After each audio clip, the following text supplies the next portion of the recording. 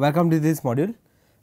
Here what we are discussing in the last lecture we have seen a biochip, MEMS based biochip that we can use to understand the tissue property or learn the changes in the tissue property. What are the changes? Electrical changes, thermal changes, mechanical changes, 3 changes, right. So, when you talk about thermal changes, you need to fabricate a micro heater, and for that we have seen in the last module how to fabricate the micro heater using MEMS based process, right. So, if you see on the slide, this is what we have seen yesterday, several micro heaters that you can fabricate on the oxidized silicon wafer. Now, today if you see over the heater there is an interdigitated electrodes, right, and over interdigitated electrodes there is piezoresistive material. So, we will see today how can we fabricate interdigitated electrodes on the micro heater, and then over interdigitated electrodes piezoresistive sensing material, which are shown in the 4 squares here and this one. Okay. So, I will show you in terms of process flow. So, we should start from a wafer, and the wafer is oxidized silicon wafer,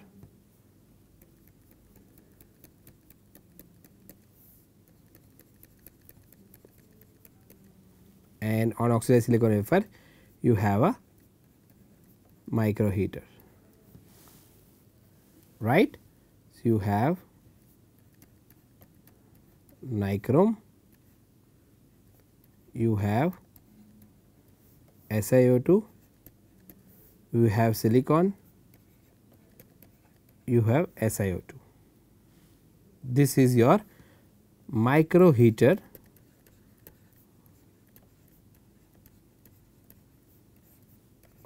over oxidized silicon substrate. The next step here would be to deposit or to grow a silicon dioxide or an insulating layer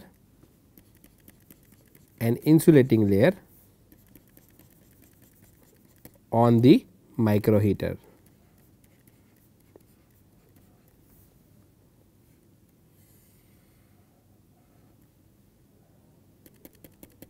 So, the dotted version is the silicon dioxide. Insulator can be silicon nitride as well, right, but we are growing silicon dioxide. This is your nichrome, this is your silicon dioxide, this is silicon dioxide, and this is your silicon. Now, we have to understand, if I go into the back the previous slide, there is a contact here and here, which is this one, sorry, if because this is a chip here and here. These are the contacts which are this contacts. Okay. So, I have to keep it open for accessing the heater, right, at the end when the biochip is ready. So, for that I have to remove or etch the silicon dioxide from the contact region.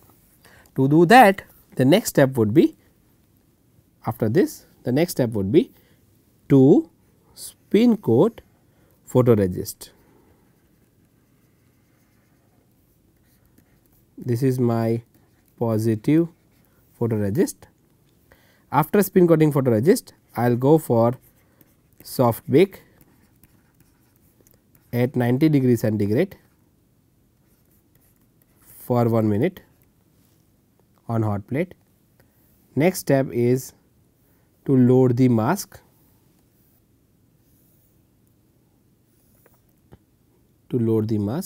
So, I would have my nichrome,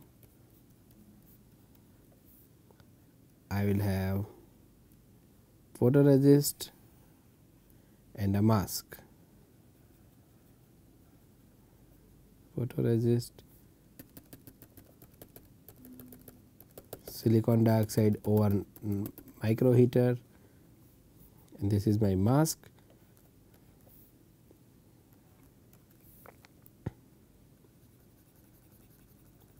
I will use a dark field mask this is a positive photoresist, silicon dioxide, nichrome heater,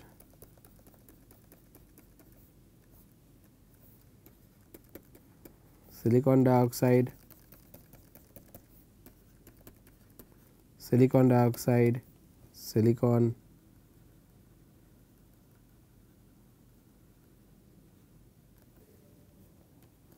dark field mask, right. So, what we have done? We have used a dark field mask, we have used a positive photoresist, and then we will expose this mask with UV light. What will happen? Since it is a positive photoresist, the unexposed region will be stronger and the exposed region would be weaker, correct. So, in this case the exposed region is this 2. So, after this if I continue, then what will I do? I will develop the wafer. I will use photoresist developer to develop the photoresist. I can say developing wafer or developing photoresist, and then I will get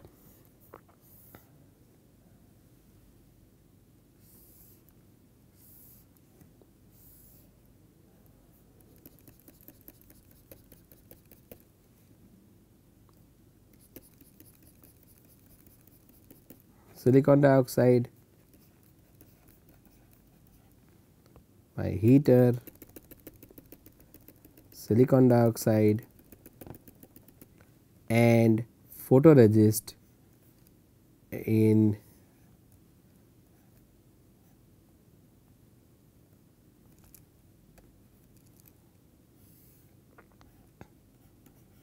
this area, right. Photoresist is shown by the wavy design.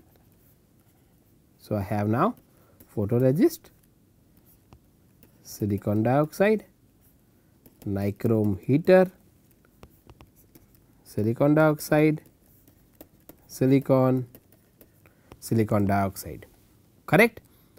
After that I will dip this wafer in buffer hydrofluoric acid, but just dipping the wafer in buffer hydrofluoric acid, before that we have to do post bake, right. Soft bake, I will say hard bake. So, before hydrofluoric acid we will go for hard bake. You know the temperature 120 degree centigrade, 1 minute on hot plate, right. After that, after this step I will go for BHF. BHF is buffer hydrofluoric acid. When we do BHF, when we place this wafer in BHF, what will happen? The silicon dioxide over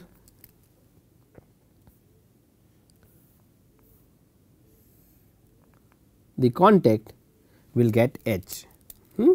The silicon dioxide over the contact region will get etched like this.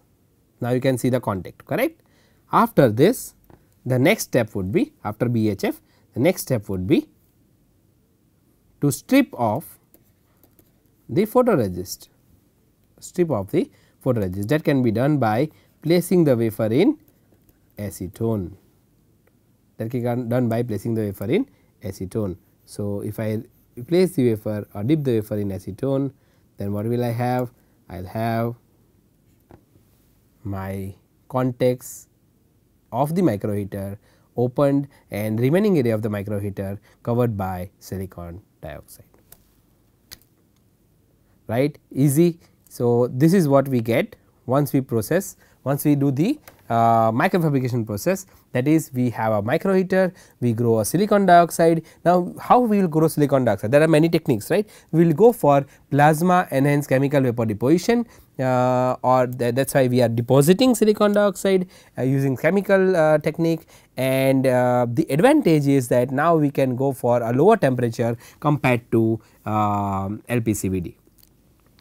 So, why we can use PECVD and what is the importance, we will talk during this fabrication class, but right now just understand that we have deposited a silicon dioxide layer over nichrome, which is a micro heater using PECVD, and then we perform photolithography, which is you have to spin coat the photoresist. Here we have used positive photoresist, then go for a soft bake, which is a 90 degree 1 minute hot plate, and then we load the mask. The mask is a dark field mask because we have to open the contact area, right. Then we expose the mask or expose the wafer with UV, and the unwanted area or unprotected area, or you can say this is a dark field mask. So, the unexposed area will be stronger and the exposed area would be weaker, because we are using positive photoresist. When we do that, what we will get? We will get the photoresist over all the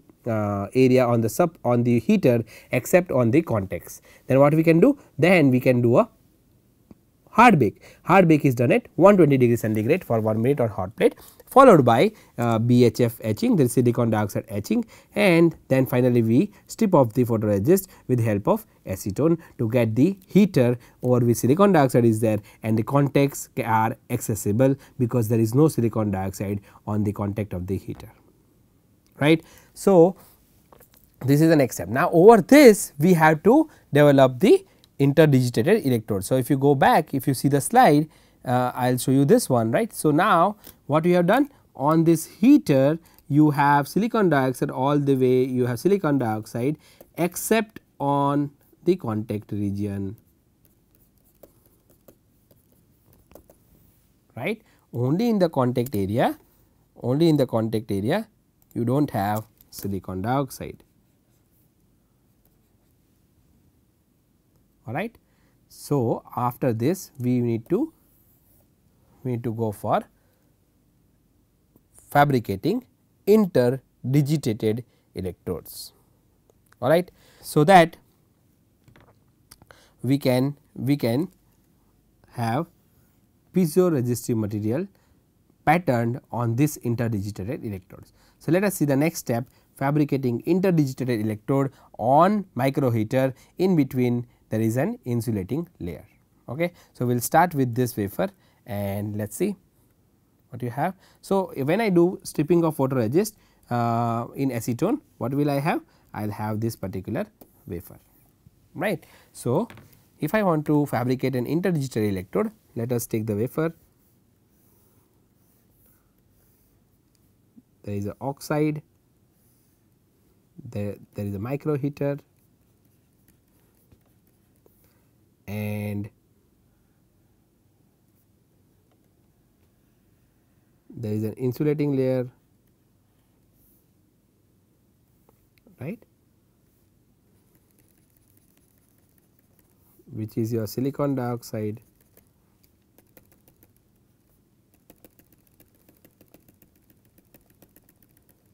on the micro heater except on the contact area. Then the next step would be to deposit metal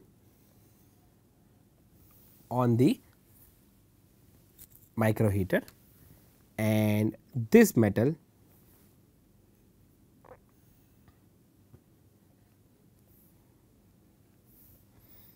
is our chrome gold. The reason of using chrome before we deposit gold is for improving the adhesion. This is my silicon dioxide, this is my micro heater, this is again silicon dioxide, this is silicon and silicon dioxide. Cool. Now, next step would be, on this you have to spin coat photoresist. So, I will spin coat photoresist on this, all right.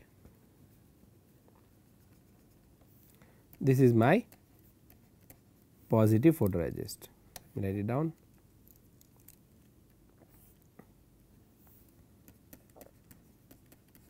Positive photoresist, all right. Then I will go for soft bake. Soft bake is done at 90 degree centigrade for 1 minute on hot plate. Okay. After that, what is the next step? The next step is that we will go for loading the mask, right. So, I have to load the mask. This is oxide, silicon, oxide, and then we have heater, and then we have silicon dioxide, right. On that what we have? On that we have chrome gold,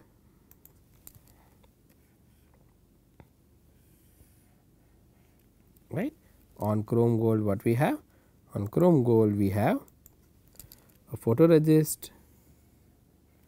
On photoresist we will have a mask, okay. And this mask is a bright field mask to form interdigitated electrodes, and also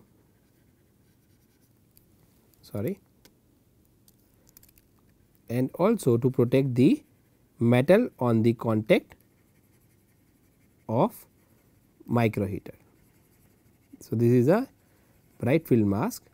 This is to protect the metal on the contact of the micro heater, which is right over here and here, as well as to form the interdigitated electrodes. This is my bright field mask. This is photoresist positive. This is chrome gold, then silicon dioxide, right. Then nichrome, then silicon dioxide, then silicon, finally silicon dioxide. After this, what is the next step? All of you know, right? UV exposure. UV exposure. When we expose the UV and develop the wafer, what will happen? The area that is unexposed will become stronger, since it is a positive photoresist, and the area which is exposed will become weaker, right. So, if I after this, if I dip the wafer in PR developer, then what will happen? I will see my photoresist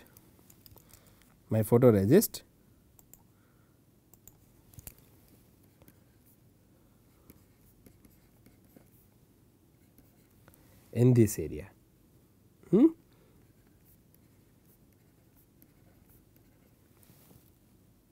Correct. Then after PR developer, we will go for chrome and gold etching, right. If I go for chrome and gold etching after PR developer, is it correct step? No, right, because before that we have to go for hard bake 121 minute hot plate. After this you can go for chrome gold etching, right. So, when you go for chrome gold etching, what you will have? You will have